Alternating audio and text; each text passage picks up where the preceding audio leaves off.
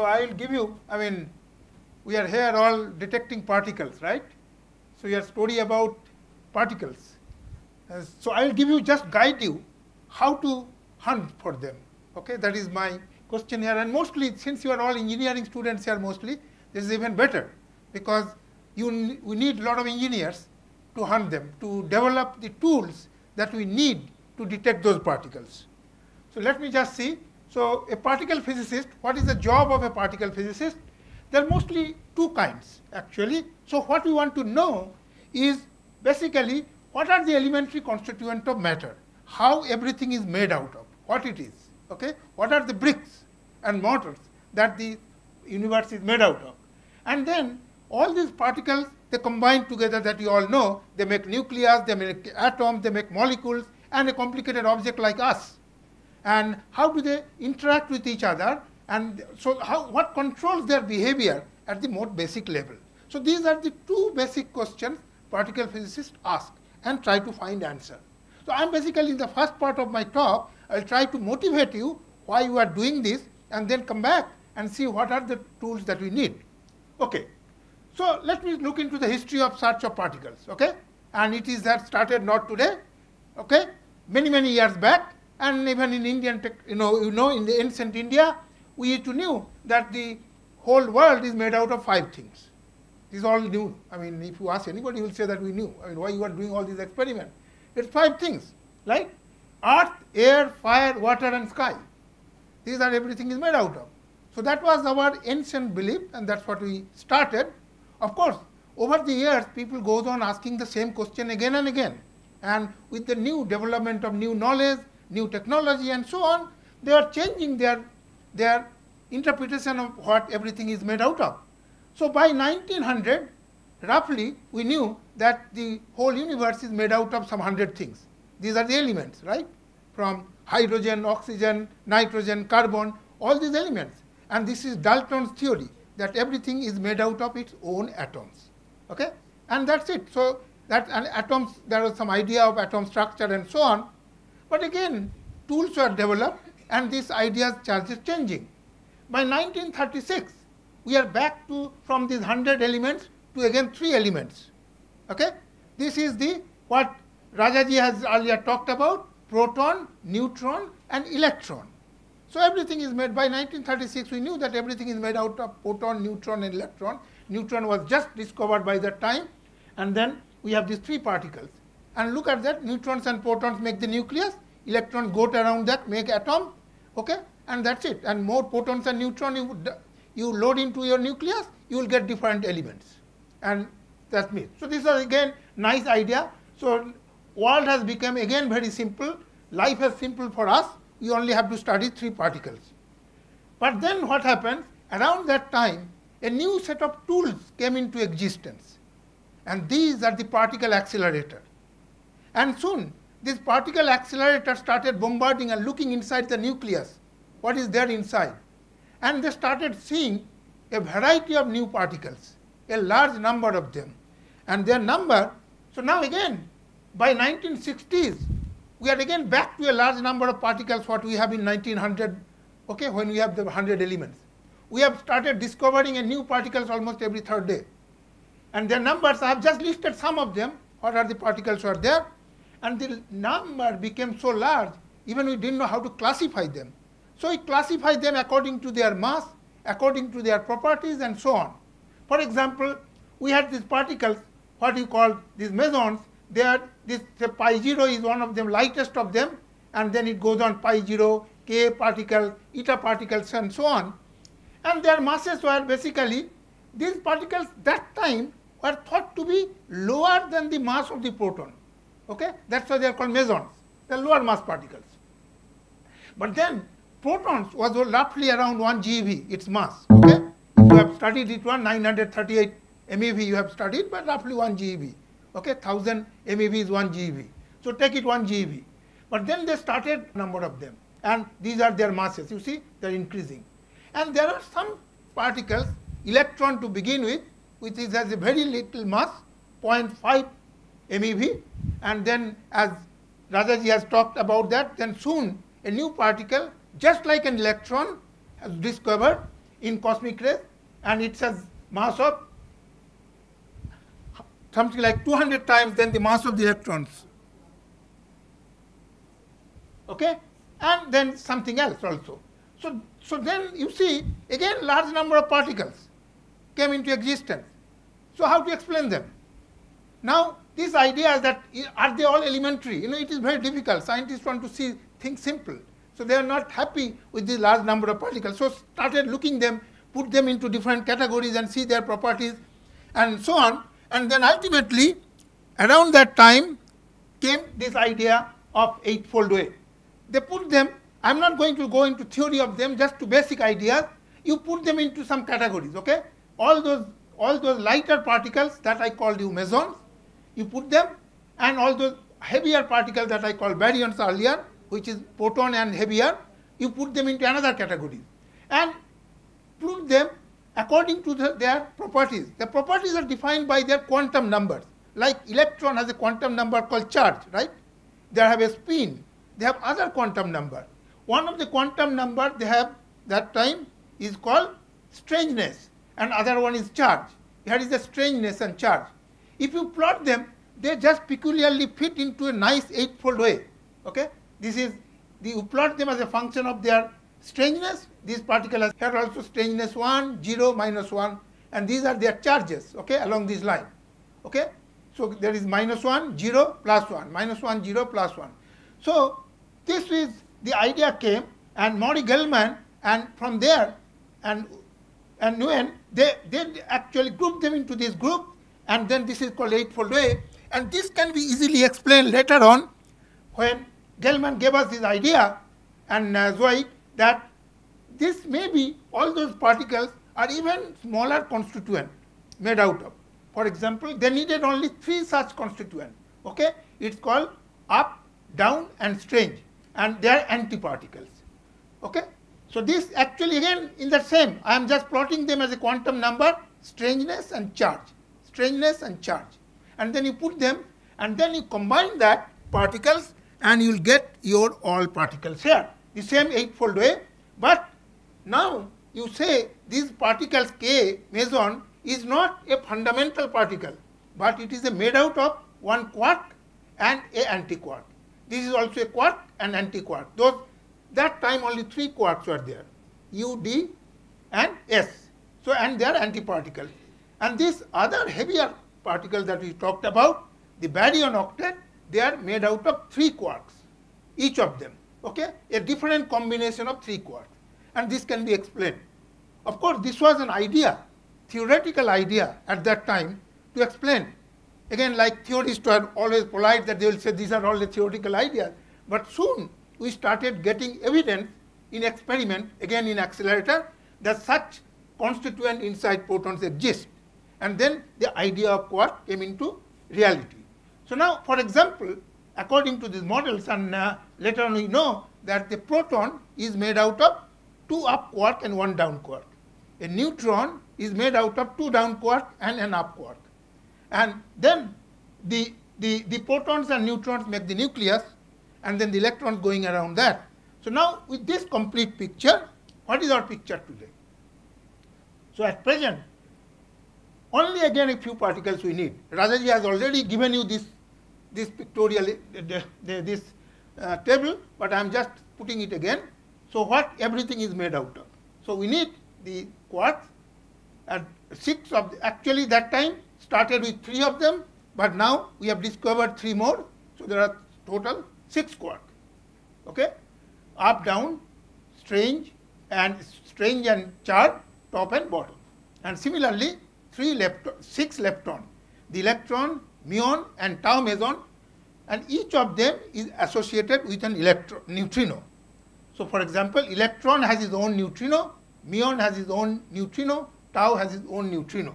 And these 3 neutrinos are again different. They are not the same neutrino particle. They are different. Okay? And then these are the what you call the matter particles. But then I have told you that our job is 2 things. One is to explain what everything is made out of. So now I have trying to say that everything is made out of this. But what holds them together? Why do these protons and protons is formed? Okay, why the nucleus form? Who is bringing those quarks together? That's where the force comes. We have the total 4 forces, as we know: strong, weak, electromagnetic, and gravitation. I'll leave apart gravitation at the moment, but talk about the 3 other forces. For example, this is the photon, which is the quanta of the electromagnetic force. Okay? And this is the gluon, which is the carrier of the strong force, which is responsible for these quarks to come together to form the proton and neutron. And then finally, this W and Z, that is the carrier of another force, weak force, that again Rajaji was talking about. Enrico Fermi was first given that idea of such a force, that which is responsible for the spontaneous decay of many elements, right? Uranium decays away and so on. There's spontaneous decay, radioactivity, and that's responsible for the weak forces. So now each of these forces can be also, there is a carrier of that force. Okay? Each of the force, there is a carrier. What I have listed here are those carriers. For example, the photon is the carrier of the electromagnetic force. So this is the matter field. That here is the definition, that matter field are those things. So they exchange this force particle, and while exchanging that force particle, that's why they come together. Okay? So when 2 electrons comes together and repel, because they exchange photons. Okay? When the electrons goes around the nucleus, okay, to form the atom, that is because they exchange photons. Because nucleus has the protons, and then you have the electron. So this is the idea we have, of course. And then I'm not going to give you a particle physics talk. We need the Higgs to give masses to these particles. So that completes our idea of the particle physics, or the standard model, what we call. Okay? Very good. So this is the idea we have. So now, with that idea, let me just give you one transparency how we explore these ideas. So this is, I will bring you the talk about what is the tools that we need. What is the instrument? Because we are going in smaller and smaller things. Usually you don't need a telescope, but you need a microscope to see small things, right? You need a microscope to see small things. So what is the microscope that we use here? So that microscope, let me say, I'll give you later about the microscope, but let's say what kind of resolution of the microscope I need. I need to see the atom, a resolution of 10 to the power minus 10 meter. So if you have a microscope of 10 to the power minus 10 meter and look at things, you will see that in this form. Okay, you will see the atom and the electron, that structure, that will be able to see. If you increase so in that idea, your nucleus will be just like a point.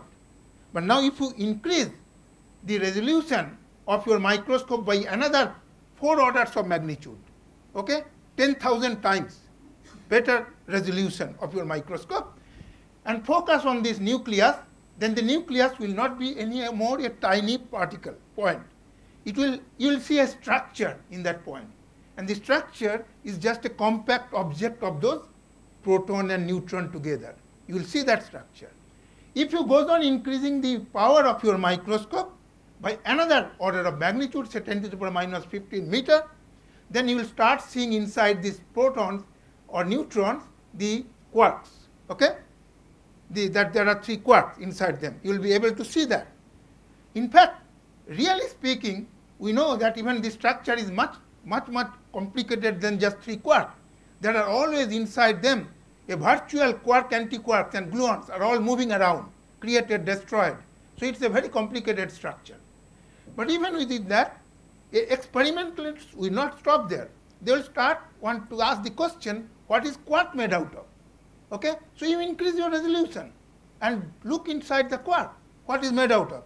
And we have been able to select one of the quarks and start looking what is inside that. So increase your resolution of your microscope. And we have so far gone up to something like 10 to the power minus 18 meter. Okay? So 10 to the power minus 18 meter, and till now we have not seen anything inside quark. So as an experimentalist, I will say that, okay, currently there is no evidence of any further structure inside quark. So that's why the quark is for us a fundamental particle. Okay? I will not say what is happening in the future. Well, these are the 4 forces that I have already discussed with you. We have the gravity force, which is keeping apart because we still do not know how to handle that in the same way we handle the other three forces. That means explaining them by their carrier and so on. And we have clear ideas, but there are still mathematical issues that have to be solved. But these three forces, weak forces, these are the carriers. The photons is a carrier of electromagnetic forces, and strong force is carried by gluons. Okay? So these are the forces. Now, another just transparency. Why you all want to know this? What is the understanding when you are looking inside a tiny object like a nucleus or inside a quark? Why you want to study their properties? Because this is actually fundamentally linked to the whole evolution of our universe, at least the early part of our universe. At the very early part of the universe was not like that. They are really a soup of those fundamental particles. They're very dense, very high, so only those fundamental particles are there. So by studying those fundamental particles and their properties in the accelerator today, we will be able to understand what was happening at the very early part of our universe, because that has happened already, and it is not in our hand to create another universe and study that. So we have to study that from other fields. So particle physicists help understand the early part of this universe. That is another reason why you want to go there. Well, that's okay. So now, my main topic of my talk is how do you know all these things? What are the tools that we use for understanding that? How do I have learned that? In fact, I will start with 1911, the tools that we have used, and only thing I will tell you that we have never changed that tools. We use the same tools, only we have increased the sophistication of that tool. So what are these tools? Rutherford used to break the atom and to find its structure. That you know all. I mean, this is a textbook object of probably in that class 10 or 11 or 12. You have studied that Rutherford experiment, what he did, right? So let me just repeat that one for you. So he has a source of energetic particles. You want to something, so if you want to know inside that, you basically break that. How will break that? You throw stone into that one, and probably some stone will go inside and will tell us what is inside that. So exactly that. So he need an energetic source of particles. And in 1911, only energetic source of particles that he had was the alpha particle, that is radioactive. Okay? Some radioactive sources, it emits alpha particles with some energy. And those alpha particles coming out, and they use that particle to heat a gold foil. Okay? And then look into the scattering of those particles from this gold foil. Right? And from there, so what you need, an energetic beam of particles, a target, that is the gold foil, and then the particles will get scattered. So you want to have a detector to detect them, which direction they are going. Are you going straight or going in a different direction? Okay? That time he has only a fluorescent screen where these alpha particles will go and create a spot of light. And then his students will be asked to go on shift and just put their eyes, and he said, okay, this is 30 degree, it is scattered, this is 20 degree, this is 50 degree, this is 80 degree, and so on. So his students were there, and so they will count that. Two of his students did that experiment. Well, so these are the need of the detectors. Okay? And from that, a simple experiment, we got the structure of the atom. Simple experiment that we got the structure of the atom. So now, let me talk about, when you are talking about detectors, so this is actually now the picture of a cosmic ray that we have heard about cosmic rays. Cosmic rays also give us energetic particles. And in the early part of the last century, especially in the 20s, 30s, and 40s, most of the particle physics experiments were done using energetic cosmic ray particles. After that, only accelerator took over, really speaking. So there, they used to study the particles by capturing picture like that. So this is actually a cosmic ray particles has come and created a new particles. Okay? And we have taken the picture. Now the question you will ask that how do you take this picture? I mean, here I am telling you that millions of particles, billions of particles are going through you all the time. But how do I prove to you? I mean, I can just making a statement. I have to prove that particles are really going through it. That means I have to take a picture of those particles going. And that's what we have to develop the tools. But these are the pictures of the particles. So let's see how we do the particles. Now about detector, Now similarly about particle accelerator, a few things. So what is a particle accelerator? So I told you the experiment that Rutherford did, he has an energetic particle and he hit that particle to a gold foil, right? And then look into the scattering. So he has a particle and a target. So you need. So how do you create new particles? When an energetic particle comes, hits a target, and then it will, from there, some energy will get converted into new particles, and those new particles will study. Here are of them. Of course, in this case, not all the energy of that incoming particle get converted into new particles mass, because there are energy and mass and conservation law has to be followed, and only it goes like something like square root of that energy is available. Okay?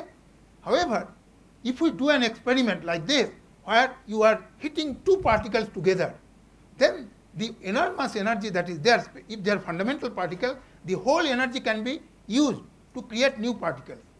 Okay? It's become a much more violent collision. It is like, think of that. I am not going to tell you the experiment. So for example, if you are driving a car and if you hit a wall, don't do that. Huh? Just imagine how much is the damage. But imagine now two colliding cars. Okay? The collision will be much more violent. So when colliding two particles like this, then you will get the whole energy will be available to you to create new particles. So there is the advantage of that, but there are certain disadvantages also that, because it is very difficult to have a large number of such particles and together compared to this experiment. So there are advantages, disadvantages, and so on. But anyway, so this is how we collide and create new particles. Now, so in the real accelerator, how do we do that? How do we collide particles?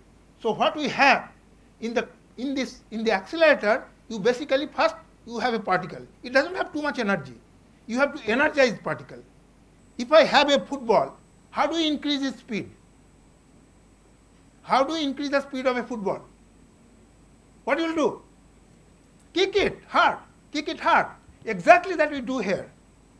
So here is an accelerator, and it is like a race course where the particles are running, and these green objects are called magnets. These magnets are there basically to keep them on the track. Otherwise, the particle will go straight. But if you put in a magnet, they will go on rotating. Okay? But in somewhere in that race course, there is one object where you can kick those particles, and this is called RF cavity. This RF cavity's job, whenever it comes here, it gives a hit, and this energy increases. Okay? And so on. So it goes on, hit, increase the energy. When the energy is maximum, then you allow them to collide each other, because the particle goes this way, and then you create new particles. Okay. So now, this is another example I will give you, that when you colliding, what you are doing? An electron is colliding with a positron, or a proton is colliding with antiproton. But what you are getting out of that? You are getting out new particles, pi mesons, k mesons, Higgs boson, top quark, and so on. So it is like, to me, that you are hitting two strawberries head on, and from the collision point, you are getting all those beautiful fruits, apples and bananas and so on. Okay? It's like magic, but it happens, exactly that, right? Because this is happened because of the magic formula given to us, that you can convert energy into masses. And that's what is happening in these collisions here. Okay? So this is how we are creating new particles. Of course, the race course is little become bigger. Now, it started with smaller, and now finally, ultimately today, the biggest, this particle accelerator, which is a 26-kilometer ring. 26-kilometer ring at CERN, which is called the LHC, and which is the biggest accelerator so far, where proton and antiprotons are colliding and creating new particles. Probably Professor Godbole is here. She will be talking more about that and what's happening there. So, but what we do there in that accelerator, the protons and antiprotons are colliding, and at some point, when their collision point, we put their particle detector, which will detect all those new particles that is created. Okay. So now, what you get there is from that experiment. This is probably you have seen this kind of pictures traced in the even TV screen when the Higgs boson was discovered, that you have seen the track. What is happening here? the protons is coming from here, antiprotons are going, colliding, and what you are seeing, these are the tracks of the new particles. Okay? These are the particles which is created at that point when a proton and antiproton is coming and colliding. Now this is a picture. Again the question comes, how do you get that picture? What is that particle picture? How do you get, which kind of camera you have used? So that brings you this question, how do you look for particles, fundamental particles? So now there are problems, right? So now if I ask you the question that in this road you are Sherlock Holmes, and I have there is a crime has happened, and I am asking the question that the people who have done the crime has run away with a car on this road. So you have gone there and looking for evidence, what kind of car it is or something. So first of all, I mean, do you find anything? I mean, if I say that what car has gone on this road 5 minutes back, nothing, just the road. But this may not be a proper road. If I make you a proper road, you will get the signature. You will get the evidence. So let me show you my road. Here it is. Now can you see it? So now, see, this is not the real road actually. So if you have to go to a crime scene, you have to make a road like this.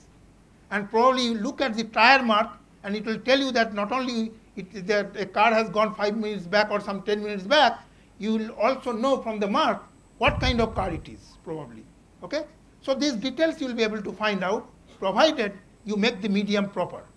So when I am telling you that the millions of particles are going through your body, but you are not seeing them simply because we are not really making the medium to be visible for particles while going through that. So now how we will make that one? So detecting particles. As you know, elementary particles are extremely small in size and may not have any size. Okay? And they go approaching us speed of light. Unlike normal matter all around us, we do not see these particles in our eyes. How do we know these particles exist, first of all? And although invisible to our eyes, they leave behind their footprints in the medium they pass through. Like that happens to the car. Right? When the car has gone, tire mark is left behind, and we can see that one. Okay? So similarly, all the particles is going through the medium, they are leaving their footprints in the medium. Only thing we have to detect those footprints. And what are those footprints? The footprints, that is, these particles, many of them are charged. Electron, proton, okay, pi meson. Most of them are charged particles. A charged particle, when it goes through any medium, what it does? It ionizes the medium. Because it is a charge, it will also interact with the electrons of the atoms of the medium, and then because it has energy, it will pass on some energy of that one, and that energy will be enough to kick out those electrons from those orbit of that atom. So these atoms will get ionized. So this is one method. Even if they do not get ionized, they may go to an excited state and then return to the ground state again after some time through the emission of light. So when the particle is going through the medium, it may be ionizing the medium or it is emitting light. We have to have detectors to detect those ionization or light. That's all we do. Okay? That is all we do. And then you will get all the picture, all the beautiful picture, all the physics that will derive from there. Okay. Now, so now let me talk about some early detectors when it all started, particle physics. One of them is cloud chamber. This cloud chamber was a classic example. It was invented almost more than a century back by C.T.R. Wilson in 1911. And he received Nobel Prize in 1931. He received Nobel Prize for not any physics. He received Nobel Prize for inventing this beautiful apparatus, which enabled other scientists to discover many new particles. Okay? But he got his Nobel Prize only for invention of the tools. So that's what you are engineer, so I'm giving you the thing that even for developing tools that will help science, people can get their recognition. So this is a cloud chamber, I'll come to that. Then photographic plates. Photographic plates, that I showed that picture of cosmic rays, right? A cosmic ray particles and getting disintegrated into many particles, and you take a picture of that one. These are called emulsion plates. And it was extensively used by physicists in India as well as abroad. Okay? And then in 1948, Cecil Powell, he discovered the pi mesons, one of the particles that I have shown you there. Okay? And he got his Nobel Prize in 1950 for discovering pion using this emulsion technique. But the reason he received that prize is basically a good resolution photographic emulsion plate was made available to him just after the Second World War. So this was really great achievement. Bubble chamber. Soon you will see, bubble chamber was invented by Donald Glaser in the 50s, and he received Nobel Prize in 1960. Again, for inventing the detector. Okay? Spark chamber. These are some of the earlier detectors that we have used. Used by Lederman and his company. These are the three physicists who got Nobel Prize using that spark chamber when he found that there are a muon neutrino. As I told you, that there are each of those electron, muon, and tau meson has each of them one neutrino. One is electron neutrino associated with electron, and muon neutrino associated with muon. And he, using this spark chamber, did an experiment which proved that the muon neutrinos are different than electron neutrinos, though both of them are neutrinos, but they are different kinds. So this is actually some of the early detectors that we have. And then let me just go a little bit about cloud chamber operation, how it operates. A cloud chamber is that, what happens is that how the cloud is formed. Okay, if there is suddenly, there is a low pressure region which is created where there is spontaneous formation of the small nuclides of cloud, and then they will become bigger, seed of clouds, and they will become bigger. Okay, so there same thing happens here. So what happens here, this is not the cloud chamber, this is this cloud chamber, and this is actually a super saturated gas. Okay, a super saturated gas is there, and if you reduce its pressure and then a particle is going along it, when the particle is going, the ionization is formed, and those ions become nuclides for the formation of cloud. And the particle is going, along with that, those ionization created ions, and they will be forming small clouds. And then you take a picture of that one, and that's the picture that you see here. Okay, this is the picture that you see here. This is the cloud formation along the particle track, and this is the famous track of the positron that was first taken, and that's what they discovered, that there is a particle called positron which is just like electron but opposite to its charge, and as required by Dirac's theory. So this is actually very famous experiment that became, and because of the cloud chamber. Now this is actually another cloud chamber picture. Okay, but what is there? And it's like a flower vase, but it's not. What you have here, this is a cloud chamber, and below that is just a radioactive source which is emitting alpha particle. Okay, and alpha particle, each of them are going through and creating cloud along them, and they are here. But one thing you have realized, that all these alpha particle almost stop after a certain distance, and exactly same distance almost, because alpha particle comes out with fixed energy, same energy always from a source, and that's why they will only travel same distance. And this actually is proving that also. Okay, there are many things, so you can, even just simple picture, you can interpret and get information about it. Okay, now this is a cloud chamber picture of an electron in a magnetic field. Okay, now in a magnetic field, a charged particle, as I think earlier speaker also told you, that it rotates, right? It bends in a magnetic field because of the Lorentz forces. A charged particle, for example, a current carrying wire is also experience a force in a magnetic field. Same way, if you have a electron which is going, and if you, in a magnetic field, it will start curvature, and then it will start rotating in a helical structure, and it will be stopped here. So this is a picture of a 16.9 MeV energy electron, and then it goes and stops. And so this is the picture. You can see what has happened. These are cloud chamber. When the particle is there, it just ionizes along its path and creating the clouds along that in the vapor. Okay, supersaturated vapor. Okay, these are emulsion pictures. Those photographic pictures. They are just like photography. Old days you have done photography there. Same technique. You expose, the particle goes through that one, and it will create those tracks here. Okay, cosmic green tracks. And then now the tracks, from the tracks itself, you can know which kind of particle. For example, whether it is a hydrogen nucleus or an iron nucleus, depending upon a hydrogen nucleus, has only one positive charge, right? If you go to helium, it has two positive charge. And iron, similarly, much more, 26. So you see, because of the charge, the amount of ionization it creates is large. So these tracks are becoming thicker and thicker and thicker. So looking at the track, you will not only be able to that a particle has gone through, what is that particle? Okay? You can also find out from that properties of that one. Okay. So now coming to the bubble chamber. Bubble chamber, instead of a supersaturated gas that we use in a cloud chamber, it is basically a superheated liquid. Okay? I will give you that, you know superheated liquid?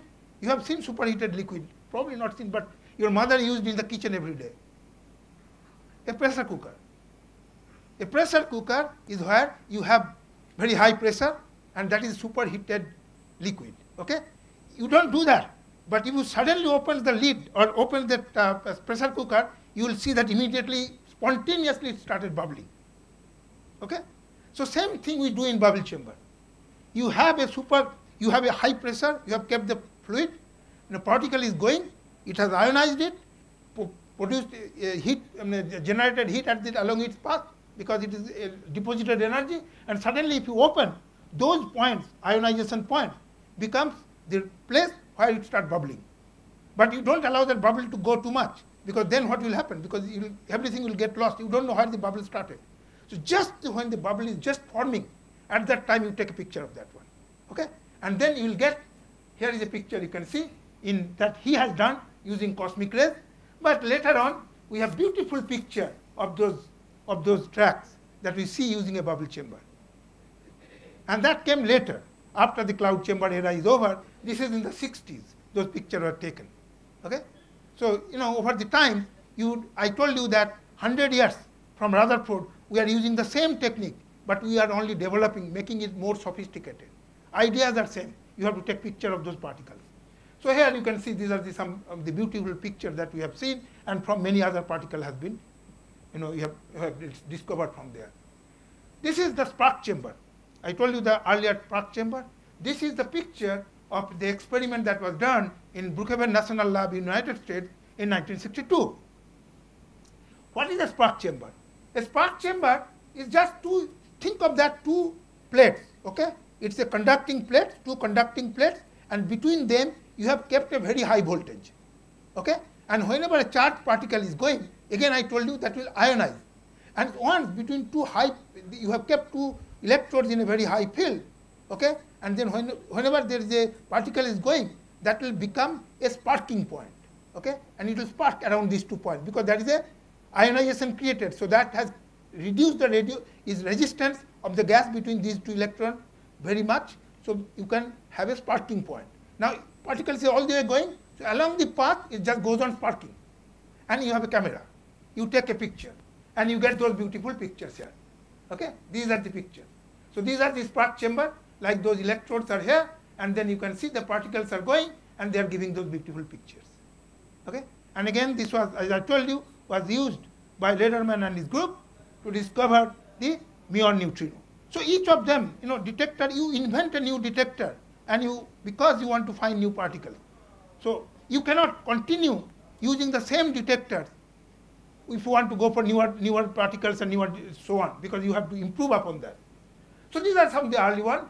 The modern particle detector was started really around that time when the bubble chamber era was coming to an end. Because bubble chamber, cloud chamber, these are all slow devices, because you have seen that you have to have you have to make it that pump has to be reduced and so on. So those are mechanical devices, though they will take its own time.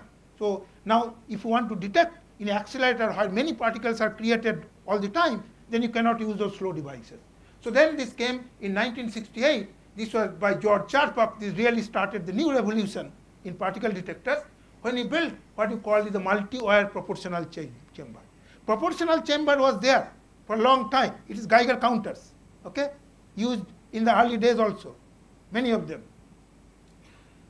But this actually a new idea where he put these wires, anode wires, a large number of them, very close to each other, maybe few centimeters separated, each of them. And then then you have a cathode plane on the top and a big area, meter by meter or whatever it is. You can make quite big lambda, and you put this anode wire, and they are all kept, anode wires, at a high voltage, positive voltage.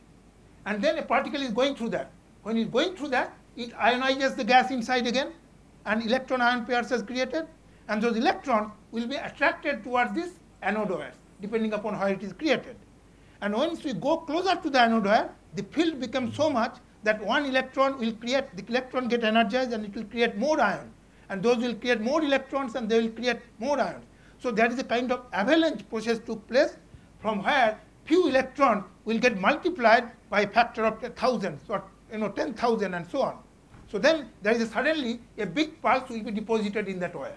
So now you put many such layers of proportional chambers, and then you will see the beautiful tracks like this, okay? Because you connect the pulses in a computer, and then you can able to see that one. Okay, this is actually one of the picture, and that is a collision and taking place in LHC in a lead-lead collision, not proton-antiproton. And there are thousands of particles, and each of them, this is the detector, which all these wires there, but they have been able to detect each of those tracks. Imagine that now, where we have taken this sophistication. It is not that always you have to use that kind of particle detector. You can use simple liquid particle detector. This is a liquid argon chambers, okay? A liquid argon, a tank of liquid argon, which is becoming very important in the current times, and it will be much bigger liquid argon container is being used for particle detector. I won't tell you how big it is. Actually, each of them is 17 kiloton that is coming up in Fermilab, which will be used. But what they are doing in that argon, a neutrino is coming in this case. An earlier speaker has talked about neutrinos. You cannot detect neutrinos directly because it's a neutral particle. They will not ionize. But once the neutrino comes, interact, and it will produce many charged particles. And this is showing that a neutrino has come here, and these charged particles are created. But once you created those charged particles, they create ionization, and you can detect that ionization. This is actually a small prototype of the liquid argon chamber. It is called TPC, time projection chamber, and where you can detect those tracks again. Okay. Now coming back to this, I will give you the one transparency of what the INO experiment is going to use. This is also particle detector, and somebody explained to earlier speaker that it is a resistive plate chamber. A resistive plate chamber is nothing but it's a two glass plates. Each of them is 2 millimeter thick, and coated with a graphite coating on the outer sides of those glass plates, because I want to apply the high voltage. That's why I have to coat this graphite, because this glass is non-conducting. You will not be able to apply some voltage. So you just coat a graphite and apply the high voltage, 10 kilovolt. And then on the top of them, those are pickup strip. Okay, you are probably now engineering student. You learn that one quickly. So this is actually when there are charged particles is going through that one, it will creating those electron-ion pairs, and the electrons will start moving towards the positive charge, whatever is the plate is. One is negative, one is positive. So towards the positive charge, and while going towards the positive charge, it will get multiplied, and a large number of electrons will be created further, and that will create a current which will be picked up by this copper strip, wherever it is. If it is particle is going here, this one. If it is going here, then this one, and so on. So you get the position information from the pulses, whichever pickup strip is fired. Okay, and similarly, if you keep one strip here and other strips in the orthogonal direction, then you can know one of them is fired, one of them will be fired, and you can correlating them, you will know the position the particle has gone through. Okay, so that's the idea. And for example, here Professor Satyanarayana has kept you a simple picture. This is the glass plate. It is not yet coated with graphite, but this is a glass plate. We apply gas inside, and then this pickup strip, actually here is now this is the glass plate. Here is now these glass plates are coated with graphite on either side. So this is your dry screen, and then you put this pickup strip, just put on top here, and put one on the bottom in the opposite direction. And then you apply high voltage, put it there. Whenever a charged particle will go, one of these copper strip will fired here, and one of the copper strip will fired here. And that's it. And you put many of them, stack them together, particle is going. So along with that, you will get space point. You connect in your computer, you get the particle tracks. That's it you have to do. Okay. So this is the RPCs that is used, and you are not using this, each of them is 2 meter by 2 meter, and there will be 30,000 of them. The whole thing has been developed in the lab, and now as earlier speaker also told you, it has been given to the industry, and Sangobian in Chennai, they are making in large number. Okay? So there is industrial application of that. I'll give you one transparency. I have not too much time, so I'll now talk about light. So as I told you, there are two ways the particles interact. One, they ionize, or they can excite. Once they excite, then it will go to the electron, will go to the higher state and come back, and it will give you light. And if that medium is transparent to that light, it has to be, okay, so that condition has to be satisfied. Then the light will come out of the medium, and then you can say, for example, a crystal like this, where inside that the particle is produced, it produces light, and the light comes out here, and in the edge you put a photodetector, a detector that can detect light. For example, he has kept here one. Here is an example of a photodetector. It's a photomultiplier tube. So you put this scintillator here and then connect it to that one. Then the light comes, and light gets converted into electrons, and the electrons get multiplied inside that photomultiplier. That's why it's called photomultiplier. It multiplies the electrons, and ultimately you'll get a pulse here. And then you make again large number of them, and then you can detect them. So this scintillator is what it is. Light is shown here, for example. If you see here, here is an example. I have built it many years back. So this is an example. This is a scintillator. The light comes all around. It comes to the edge. The light gets collected into this wavelength shifting fiber. They collect the light, and then total transmission through comes here, and then comes here. Then I put my photomultiplier to this one. Connect. Then you will get the light when a particle goes through that one. So like that you can make many forms. This is another form. This is a stack of scintillators, one fiber each. Now depending upon where the particle goes, it will give a pulse to this fiber, and you can connect either a photomultiplier, or nowadays you have even better techniques like silicon photomultiplier. It is a small silicon device which will collect light. So all these different kinds of detectors, you can build them and you can use them. Now let me now just go to the, let me now just, so a particle detector, modern particle detectors, what we use at CERN, okay, or at Fermilab and Accelerator Center and so on, is not just one detector. It has many layers like an onion screen. And whenever the particle is produced, there are many different kinds of particles produced.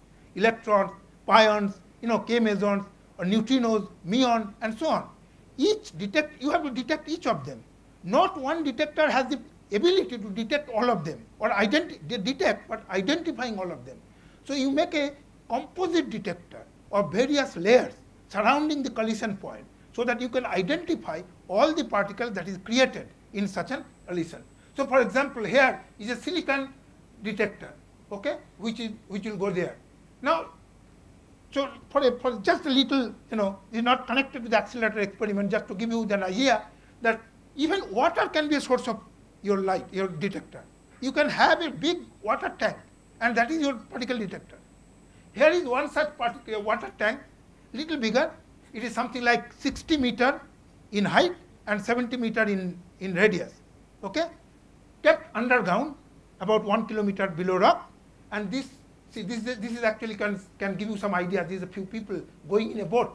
And these are the photomultiplier tubes all around that water tank, like those photomultiplier tube I have here, but much bigger.